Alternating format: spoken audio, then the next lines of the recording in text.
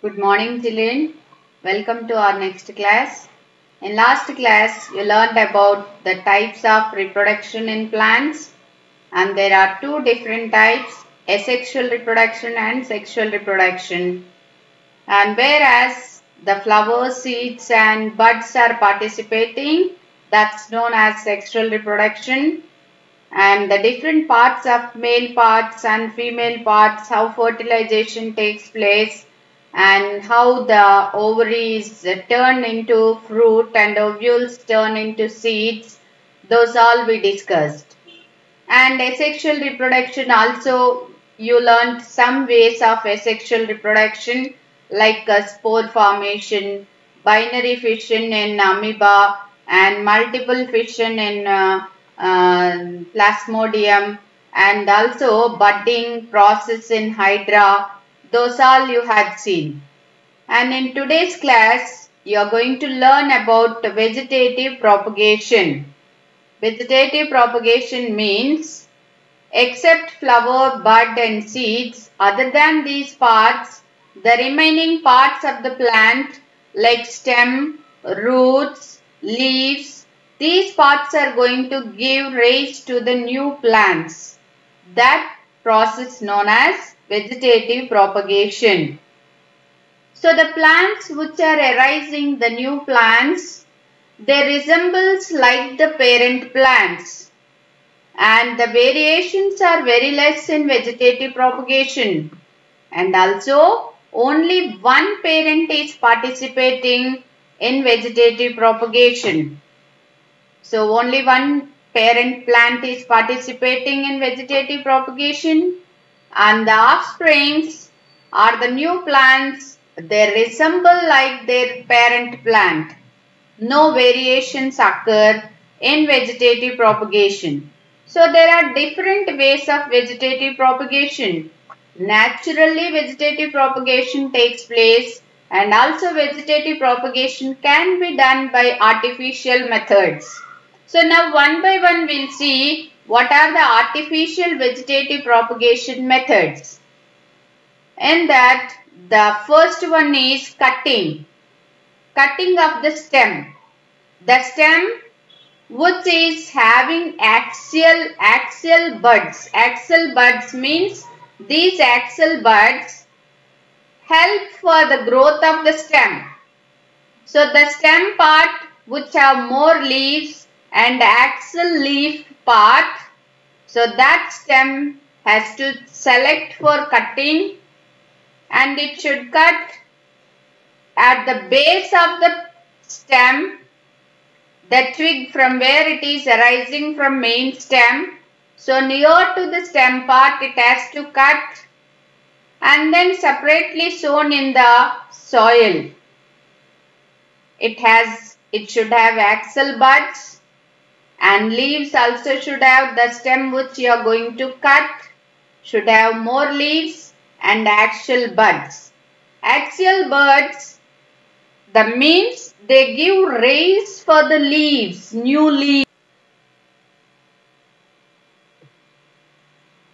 So in stem cutting, at the axil, vegetative buds, axil, at the end of the stem, axil point, vegetative buds are present. So these vegetative buds are helping to give rise to the new leaves, or that in some plants new roots also arise from the vegetative buds. So when you are going for cutting of any plant, if you want to grow that plant by cutting, you should see that vegetative buds should present on that stem, and it should have more leaves, and take a cut near the node. Node means, you know, from where the leaf is arising, that part is known as node. So take a cut near the node, and it should have an axial bud, and it should also have some leaves. Then cut it and separately sow in the moist soil so that it can give rise to a new plant. And mostly very known fact, that is many of us growing money plants in this way only. Rose plants can grow by cutting process, and Hibiscus can grow by cutting process. And you can see in the cactus plant also can grow by cutting method.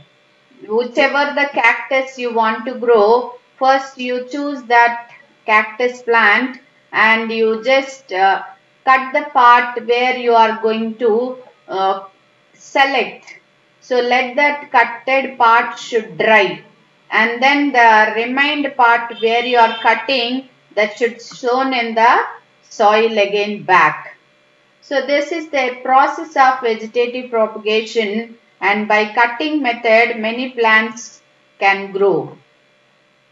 And now we will see some more methods in vegetative propagation, artificial methods of vegetative propagation. When you see the potato, when you keep potatoes in moist and darker places, the new plants can grow on potato. If you want, you can do this activity in your home. The potatoes will have some scars on their top of their skin. Scars. These scars only known as eyes. The scars part is known as eyes. Wherever the scar is there, near that a new plant can have. Like that, it can give rise to the new plants. So those should be stored in a cool area, and dry conditions should be around it.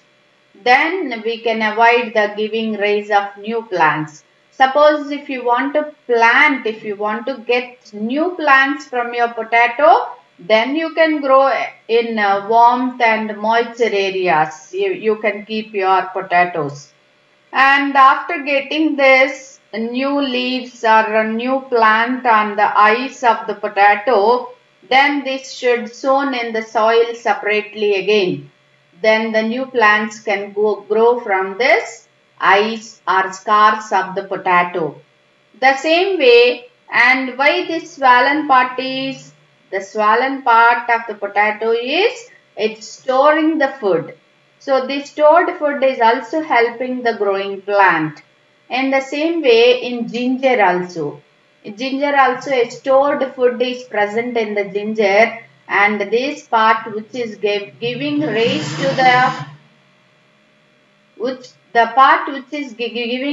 to the new plant called as rhizome.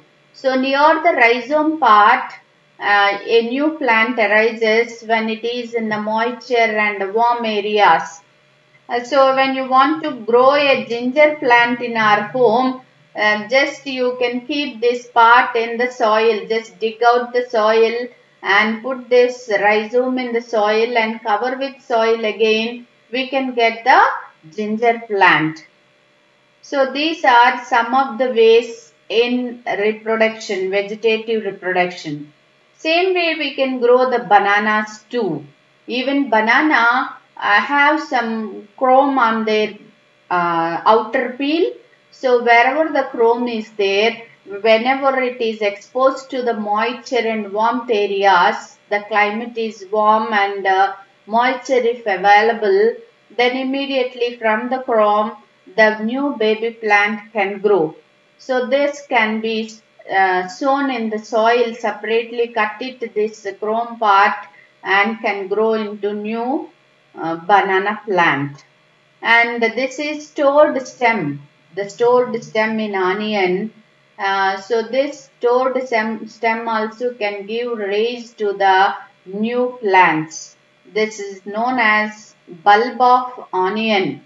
So this onion bulb is able to give rise to the new plants when it is sown in the moisture areas, or when it is sown in the soil, it can give rise to the new plants. So these all are the examples for vegetative propagation. And all these stems are looking swollen because they are storing the food. At the time of germination, they are providing food for the seedling. And whereas in the sexual reproduction, the parts of the seed, when you see, the cotyledons are providing food for the growing plant. Whereas in the reproduction by the vegetative process, this stored food is helping for baby plant to supply the food. And more even when they are sown in the soil, automatically they take the nutrients and water from the soil. But instead, before sowing in the soil itself, they can give rise to the new plant, that is by using the food stored in their stem. Same way in the ginger, same way in potato, banana and onion. These all are growing new plants in banana by chrome, in onion by bulb, and in ginger by rhizome, and in potato by eyes. The new plants can arise. So this is one type of reproduction, vegetative reproduction taking place in plants. And now one more method, when you see, this is called as layering method. Layering means when the mother plant is growing, some branches of the mother plant will bend towards the ground. And when it is bending towards the ground, the area where it is touching to the ground, then from this twig, the root parts get developed and it starts growing into an independent life. That is natural vegetative propagation. But in artificial vegetative propagation, wantedly we will grow the new plant. We will separate the new plant from the mother plant. How we will separate means, we will choose the stem or the twig which is healthy, and just we will little bend that stem, not separately, immediately we should not separate from the mother plant. After choosing the healthy twig, healthy stem, then where it is the stem which is near to the ground, that we should select. After selecting that stem, we should little bend towards the soil, and then without breaking that, we should cover this bent twig with soil. Then we should water the plant regularly. Wherever in any vegetative propagation, compulsory after removing this comb from the banana and when you are sowing in the soil, we need to take care of it. We should provide water and proper care should be given to them. Even in the eyes of potato, when we want to grow, after sowing in the soil, we must not leave that plant. We should supply the water regularly. And even at cutting time, after the cutting and sowing in the another pot, you should give water supply every day and observe the growth of cutted stem.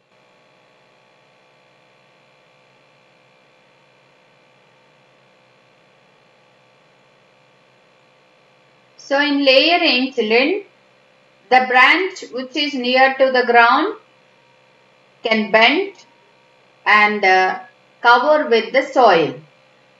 So the branch which is near to the ground, when it is bent and covered with soil, the bent part and covered part will give rise to the root system. And whenever it gets separate root system, then it start doing an independent life. It can take the water, minerals and everything from their own roots and can lead into a new plant, a new life. So by this way, in jasmine plants, we are growing by layering method, so that n number of plants can be grown by layering method. And when we see the bryophyllum, in bryophyllum plant, new plants arises from their leaf margins. These are called leaf margins. So leaf margins give rise to the new plants. They are also known as notches. These notches are the areas where the new plants arises. And whenever this new plant is detached from the notch and then they fall in the soil and can lead into independent life and act as a new plant. So in this process, vegetative propagation is taking place in bryophyllum. And the next method, when you see, this is called as grafting method. Grafting method means one part of the plant is tied on another part of the plant which have roots. So in simple way, if you want to know, the plant which is having very small flowers, small fruits, but you want the flowers should be very big and the fruit should be very big. That is your desired character. So you will choose the another plant which is able to give the big flowers. Okay. So this plant part which is giving big flower, that part you will cut this main plant which is having small flowers with roots.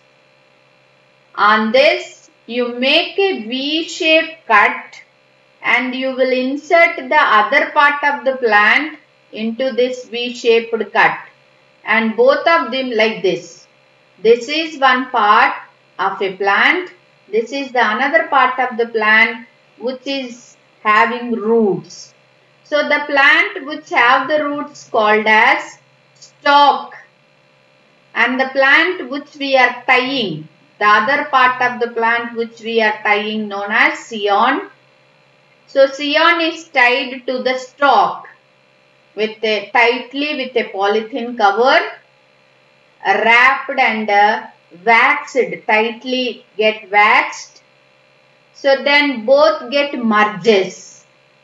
This graft, the part which is grafting on the stalk plant, the scion which is attaching to the stalk plant.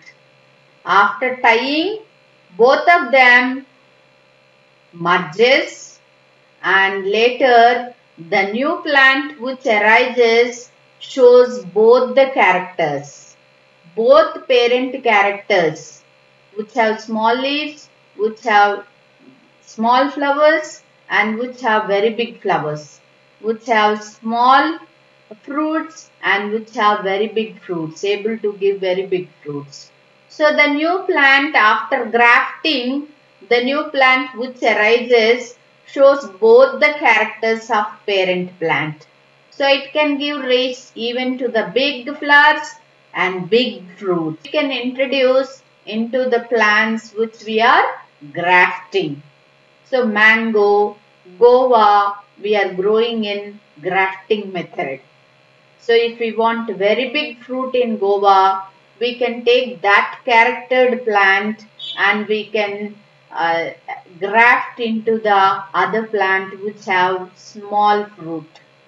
And red color seeds, if we want in green color fruit plant, we can go for grafting and can produce in that way.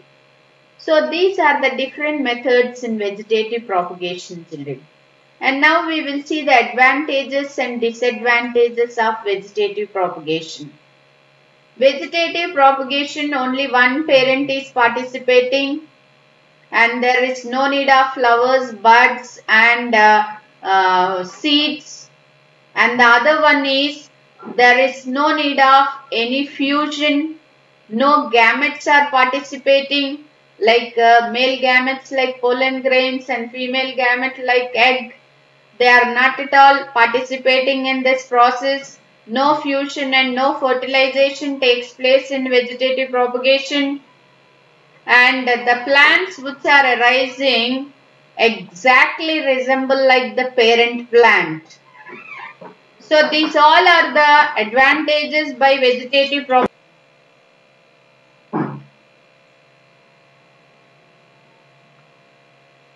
So the disadvantages in vegetative propagation is overcrowding may be. It takes n number of plants may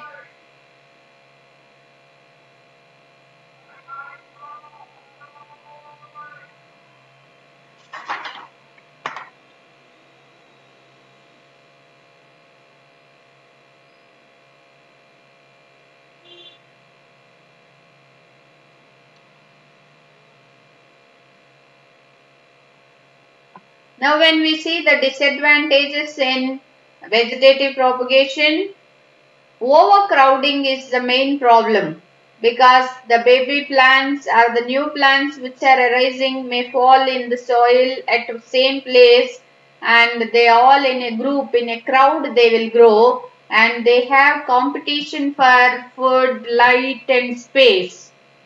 That's the one advantage, and there is no chance for the new varieties. Variations cannot occur. All the time the baby plant or the new plants resemble like their parents. What are the characters? What are the disadvantages? What are the disorders parents have? The plants also will have the same characters, same disadvantages. So no variations takes place in vegetative propagation.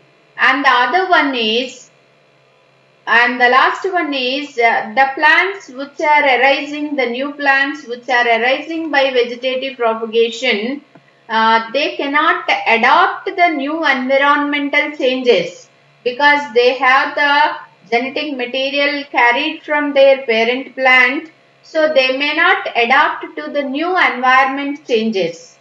So one thing is overcrowding is one problem, and the second one is no variations takes place, and the third one is the plants which are arising by vegetative propagation cannot withstand for the environmental changes. Understood, children? So these are the advantages and disadvantages of vegetative propagation. So here you can do an activity, grow the plants like potato, onion and ginger in your home, and write the preparation for this, how to grow these plants by vegetative propagation, how it's taking place in potato, ginger and onion bulb. You explain in your notebook, children. So in today's potatoes and in banana, onion bulb, how the vegetative propagation takes place, you understood, and you also seen the layering of jasmine plant, and in bryophyllum how the new plants arising and how the grafting method is helping to produce the new plants. You understood very well. Okay, children. So you do the activity and grow the new potato plant, ginger plant and onion bulb, and write the procedure for that.